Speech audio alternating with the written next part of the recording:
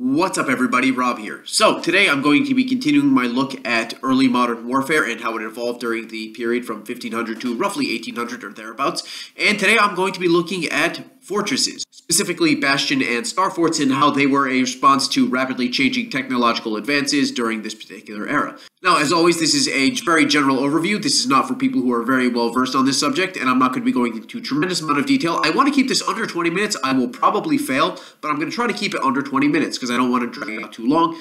And as such, I'm going to be just giving a general overview for people who really aren't familiar with this subject at all. And yeah, just give you background, about, you probably are very familiar with medieval castles, and there are plenty of other channels that can really go into that far better than I could. But yeah, if you want to know what happened after castles, well, I'm going to try to help you out a little bit with that here.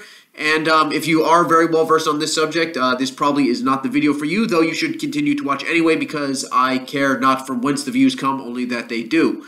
So, without any further ado, here is bastion and star forts during the early modern period.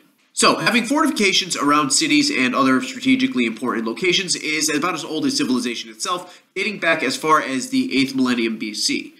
They reached their most iconic stage with castles in the Middle Ages, which are, well, you all should know what a castle is and what it looks like and what it does. Now, castles did an excellent job of protecting the garrison of the castle from outside attacks, as well as giving the garrison a base of operations from which to project power out into the surrounding area. Because of the design and layout of a castle, attacking it head-on and trying to capture it by force was a very risky proposition and highly likely to lead to very high casualties on the part of the attacker. Because of this, castles oftentimes had very small garrisons. It really didn't take all that much. A relatively small garrison could hold off against a much larger force. The castle was a very effective force multiplier in this particular regard. Storming a castle usually involved things like ladders to climb over the very high walls, and that's why the walls were high, to make it difficult for ladders to be brought up, as well as using battering rams and other pieces of siege equipment to break down the gates and then storm inside. This was a very risky tactic that was very rarely employed, or not nearly as employed as Hollywood would like you to think it was, and generally speaking did not happen. Castles weren't very good at what they did. However, this began to change in the late Middle Ages with the advent of gunpowder, specifically artillery and basically siege cannons. Cannons could easily knock down the walls of a castle like you see here. If you'll notice, the walls are actually relatively thin for their height, so they have a very high center of gravity, and the very powerful projectiles that were shot out of a cannon could just obliterate these walls pretty quickly, allowing a massive breach to be formed that an enemy could simply storm over. Also, it was determined, as artillery improved, that the best way to deal with enemy artillery was with artillery of your own. So you would oftentimes mount cannons on top of your fortifications walls, and these walls were simply not designed to handle the weight of so many cannons, the shot, the gunpowder, and all the other equipment that went along with it. So the overall design of fortifications began to change in the mid to late 15th century. One of the first and most prominent changes was the design of the walls themselves. They would be much shorter and thicker. They would be shorter to provide less of a profile for the enemy gunners to target. It's a smaller target, therefore much more difficult to hit. And they were also thicker as well, which means that in case they were hit, they could be, they're more resilient and harder to knock down. Because of the lower center of gravity, the defenders of the fort could have their own artillery pieces on top of the wall without running the risk of the walls collapsing under the weight of so many cannons. Also, the walls were angled slightly rather than being perfectly perpendicular to the ground, which meant that any cannonball that should hit it would also be deflected slightly, which meant that it wouldn't be taking the full force of impact. Now, medieval castles did have towers on the outside of the fort, mostly around the corners, as a way to provide extra height and elevation for archers and possibly artillery pieces, ballistas and the like. A big, good firing platform for that. Of course, a very large tower was a perfect target for artillerymen, so the entire fortress would be at the same height the entire way around. The walls were oftentimes made of solid stone, but as you can imagine, structures of this type were outrageously expensive, so in order to cut back on costs, they would oftentimes be made with an outer and an inner layer of stone, with the insides filled with earth or rubble, which actually had the added benefit of providing a bit of shock absorption, since earth and rubble really aren't as solid as stone, obviously. This meant that when a shot were to hit the walls had a little bit of give. They would be able to move with the shot a little bit instead of standing perfectly rigidly against it, which actually made it more resistant to the impact of the shots. The trend of making star forts began in Italy in the mid-15th century after French invasions of the peninsula. Because of the location of their origin, this type of structure would be referred to as a tres Italien. From Italy, this design would quickly spread to the rest of Europe, and it became pretty much the standard fortification during the early modern period, so much so that it actually became the standard fortress design in the colonies in the Americas. The most prominent change, however, to fortifications was in the shape. Most medieval fortifications were rounded. They would either be circular or somewhat circular, say D-shaped, or they would be square with rounded towers on the ends of it. Instead, fortifications of this type, bastion forts and star forts, would be, well, star-shaped or what was described as jagged, which is what you see here. They would have very sharp angled edges, and this was done very deliberately to help avoid blind spots that a rounded tower could potentially cause.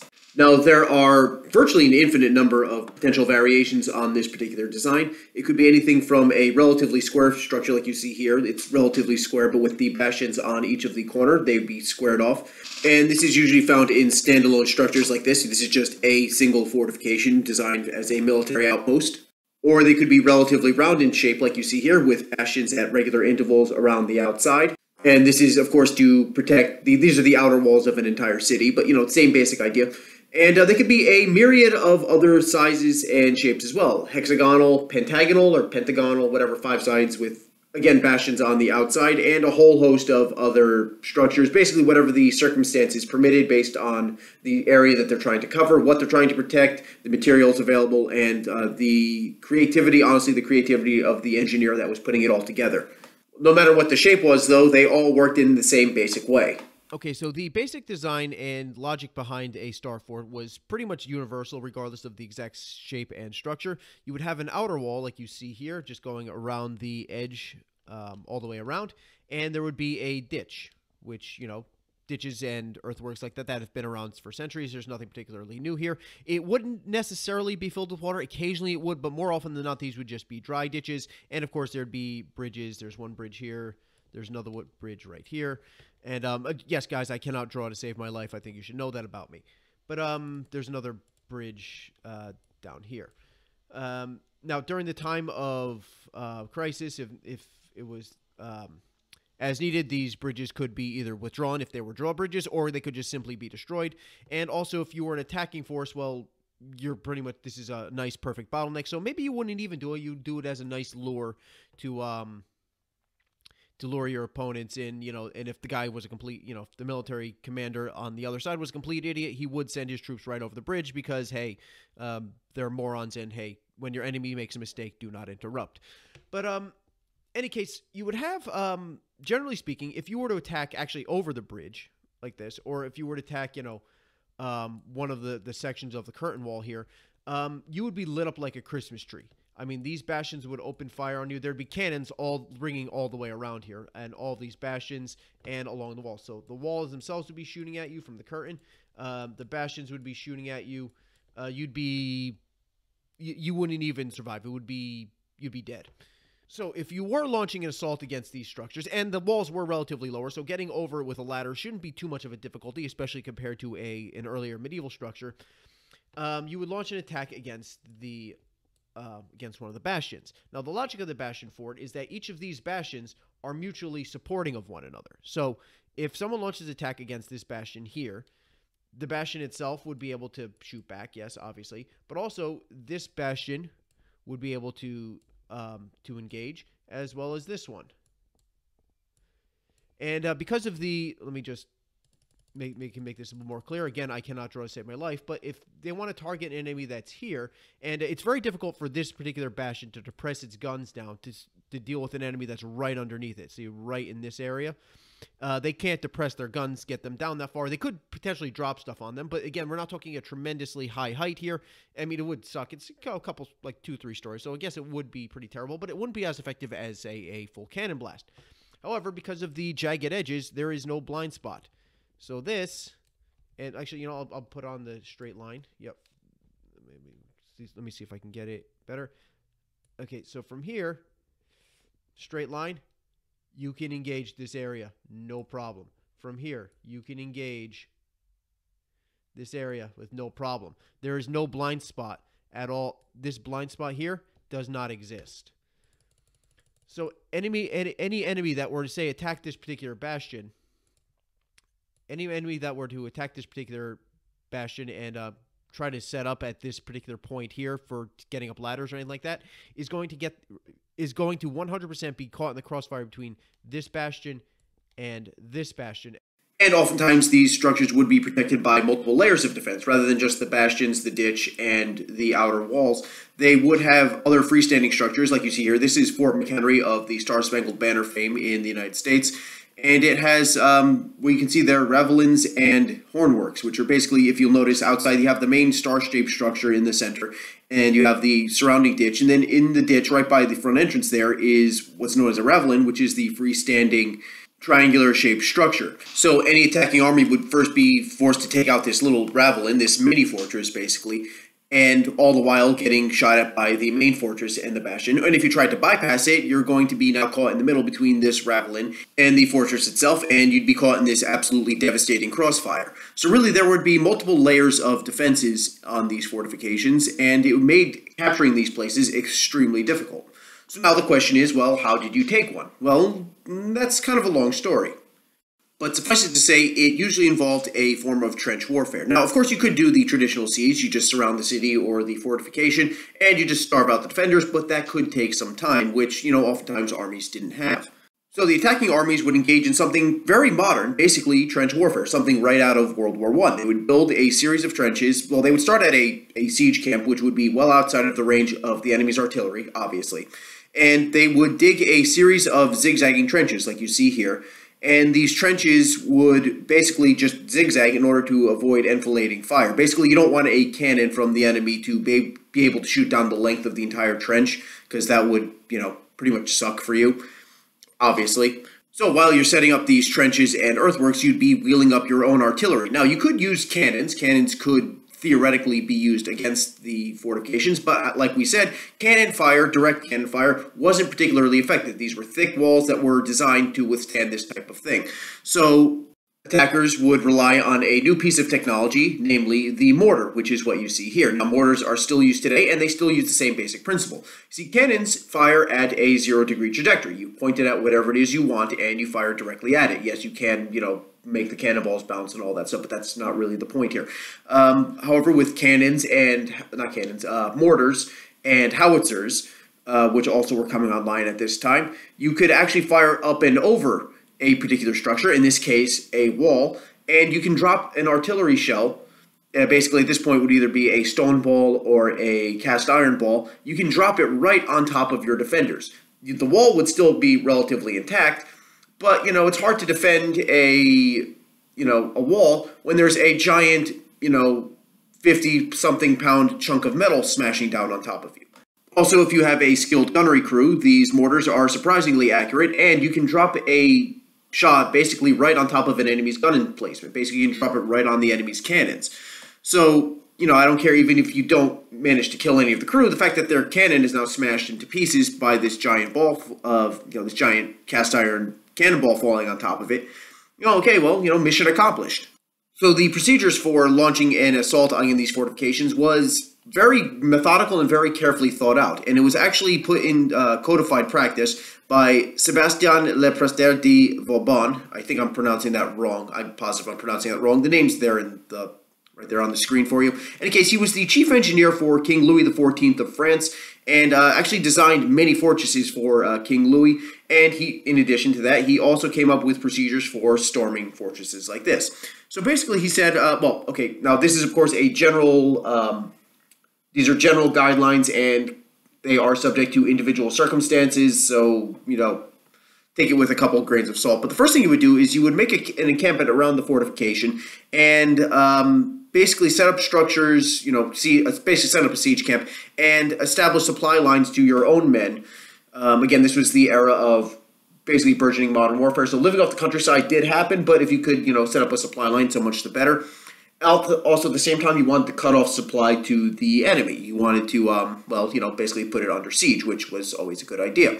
That's pretty obvious. Okay, so next, you would have the series of trenches that would be dug, again, in a zigzag pattern to prevent enfilading fire. You wanted to keep the trenches would, of course, have to be deep enough so that your men can be protected from cannon shots, and again, not in any particular angle, whereas the enemy can shoot directly down the length of it, because that would be, well, again, pretty bad. So These trenches and earthworks would provide cover for soldiers as they advanced towards the walls of the fortification. As the trenches crept closer towards the enemy's positions, the artillery would be brought up, and mortars would constantly be bombarding the enemy, keeping their heads down, basically providing something akin to covering fire, but also trying to destroy whatever they can. If you can destroy cannons or enemy buildings, munitions dumps, something like that, if you can destroy that, so much the better. But basically, as you would advance, the artillery would be brought up to bombard the enemy, and the outer defenses, like I said, these things would be multiple layers of defenses. So the outer fences would be attacked and taken by assault or possibly destroyed by artillery. Now, once the outer walls were taken, the attackers would then either fill in or bridge the inner ditch, the ditch between the outer earthworks and the main structure. They would fill it in. During the Middle Ages, this would oftentimes be done with bundles of twigs, bound together and thrown in. It's just a simple thing. It's pretty lightweight. You can then, make a couple of thousand of these things and throw them in the ditch. Or you can use makeshift bridges, most likely made out of wood. But in either event, you would cross over this ditch and then launch an attack on the inner breastwork. Again, all the while having the enemy under an assault by the mortars and the howitzers that you had. Now, even with all of these very carefully thought out and very methodical procedures, taking a fortress was a very long, very arduous process that didn't always work. The advantage, as always, was that of the defenders. For example, Charles V, the Holy Roman Emperor, tried to invade northern France in the 1540s and ultimately was unsuccessful due to the fact that he had to deal with so many of these fortifications. The whole campaign was ultimately fruitless. And there are some historians who believe that the devastation caused by the 30 Years' War was the fact that the battleground, which was basically Germany, was littered with bastion forts and star forts, and basically that caused the prolonging of the war. Rather than there being a decisive victory, it just forced everything into this long, slow, grinding, meat grinder. And there are also historians who would argue that fortifications like this led to a further centralization of power. Now, I'm not going to go into too much details about this, and whether it's true or not, it's a matter of some debate. But the idea was that, taking a fortress, look at this fortress that you see here. Imagine how many men and how much resources you would need to be able to take a fortification like that. That's just going to be a massive pain in the neck. So in order to capture a fortress like this, you would need massive amounts of resources. You would need a very large army, much larger than had been seen previously throughout history. You would need an administration to handle logistics, basically supplying that army. You need to have specialized equipment, basically mortars and cannons of your own, and howitzers and artillery shells, gunpowder, etc., etc. And overall, the administration that was necessary to handle a force of that size required a very strong centralized basically a bureaucracy, something that the old feudal system simply could not handle. Now, feudalism was already crumbling at this point anyway.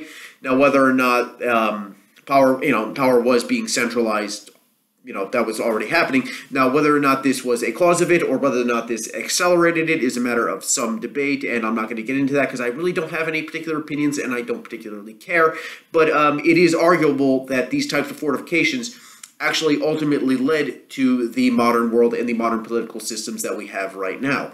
Whether or not that's a good thing, again, I'm not getting involved in that, but, whatever. Still, it is something very interesting to think about.